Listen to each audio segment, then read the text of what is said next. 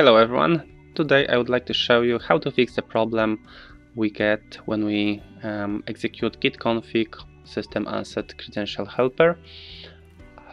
We get this error because we execute this command from Git Bash without administrator rights. So the fix is quite simple. We just need to run this command from Git Bash opened as an administrator. To reproduce this the steps, we just open Git Bash. Here we have it.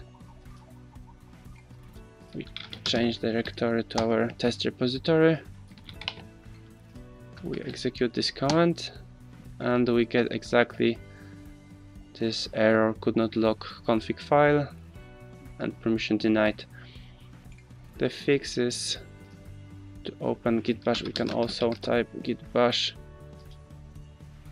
and run as administrator. And right now the Windows is asking me if I want to open it as an administrator. I click yes, change directory,